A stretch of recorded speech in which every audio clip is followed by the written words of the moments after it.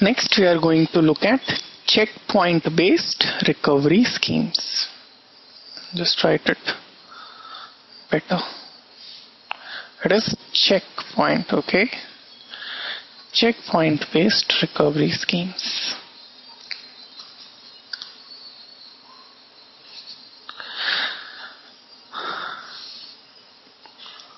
Just have a realization that in the above immediate and deferred recovery schemes, I am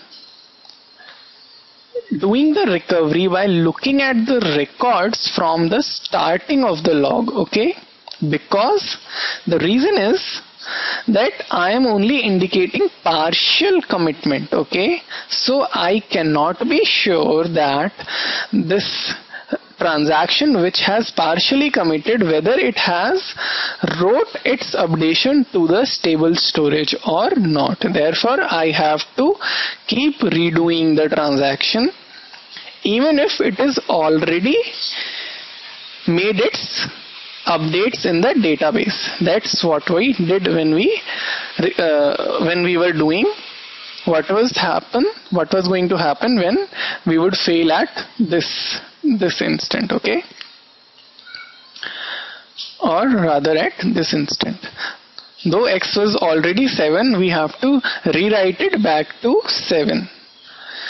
Now, in checkpoint based recovery, obviously the need therefore for the above scheme is to indicate, we have to have a mechanism which would indicate full commitment of transaction.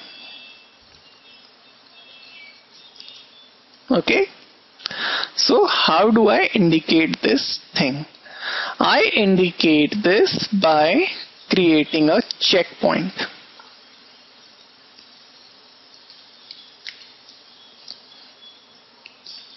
My checkpoint means all the transactions at this instant have totally committed. They have made their updates to the database, so that you need not worry about these transactions and you worry about the transactions which have occurred after the checkpoint. Okay, you need not redo or undo a transaction which was committed before a checkpoint, because now this commit record is going to indicate a full commit. A commit record before a checkpoint indicates a full commit. I am just going to write it over here. Commit log record before a checkpoint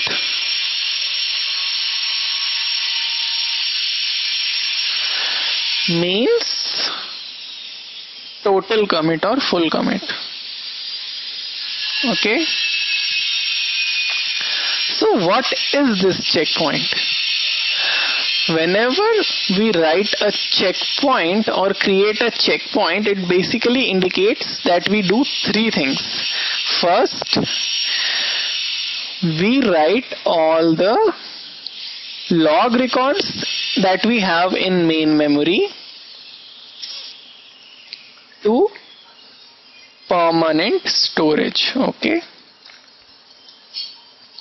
Next, what we do is we write all the updated buffers. Look, these updated buffers means we are in partially committed state. Updated buffers to permanent storage. Okay. When I have partially committed, I only say that I have updated my buffers in the main memory. When I write this buffer to the database, I say I have totally committed. So this second condition is basically creating this ground for total commitment. Okay. And my final thing that I'm going to do is I'm going to write a checkpoint record into the log. Okay, so whenever I create a checkpoint, I do these three things. Checkpoint, then do this. Okay,